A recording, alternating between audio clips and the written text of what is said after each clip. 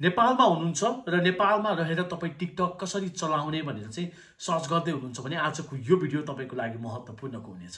किनकि आजको यो भिडियोमा चाहिँ मैले टिकटक कसरी चलाउन सकिन्छ नेपालमा, किनकि नेपालमा त ब्यान भइसकेको छ भने हामीले के डाउनलोड गरेर चाहिँ नेपालमा टिकटक चलाउन सकिन्छ भन्ने बारेमा चाहिँ आजको यो भिडियोमा मैले बताउन गइरहेको छु। त्यसैले आजको यो भिडियो अलिकति पनि स्किप नगरिकन कृपया पुरा हेर्नुहोला। यति भन्दै म तपाईँलाई चाहिँ अब मेरो मोबाइलको स्क्रिनमा लिएर जान गइरहेको छु है त।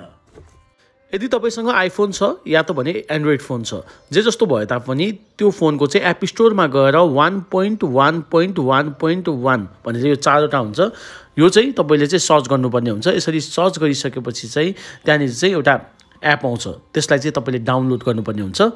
मैले चाहिँ यहाँ जुन देखिएको छ मैले त्यो चाहिँ डाउनलोड गरेर अलरेडी राखिसकेको छु भने म तपाईँलाई देखाउनको लागि चाहिँ फेरि डाउनलोड गर्दैछु है त। डाउनलोड भए पश्चात चाहिँ नेक्स्ट बटनमा चाहिँ हामीले क्लिक गर्नुपर्ने हुन्छ, त्यसपछि आएर एक्सेप्ट गर्नुपर्ने हुन्छ र त्यसपछि आएर इन्स्टल VPN प्रोफाइल भनेर चाहिँ त्यसमा एक्सेप्ट गर्नुपर्ने हुन्छ र एलाउ गर्नुपर्ने हुन्छ। यति गरिसकेपछि चाहिँ अब तपाईँ यो जुन छ तपाईँले डाउनलोड गर्नुभयो हो त्यसको प्रोफाइलमा गएर चाहिँ त्यहाँबाट तपाईँलाई चाहिँ मोबाइलमा चाहिँ यदि तपाईँलाई टिकटक चलाउनु छ भने त्यो अन गर्यो भने तपाईँले चाहिँ मोबाइलमा टिकटक चलाउन सक्नुहुन्छ। यदि त्यो अफ गर्यो भने चाहिँ त्यस पश्चात चाहिँ तपाईँको टिकटक मोबाइलमा चल्दैन।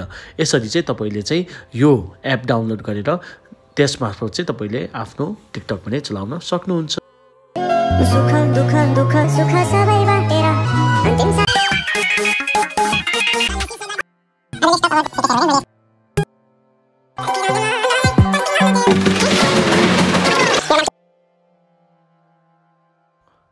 अब तपाईँलाई चाहिँ आफ्नो टिकटक चलाउन पुगिसकेपछि फेरि त्यही एपमा आएर चाहिँ त्यो जुन तपाईँले अन गर्नुभएको थियो त्यसलाई अफ भने गर्न नबिर्सिनु होला है त। तपाईँले अफ गर्नु भइसकेपछि चाहिँ तपाईँले जुन टिकटक पहिला खोल्दाखेरि जुन चलेको थियो त्यति मात्रै चल्छ, तत्पश्चातको चाहिँ फेरि लोडिङ देखाउँछ अर्थात् चल्दैन।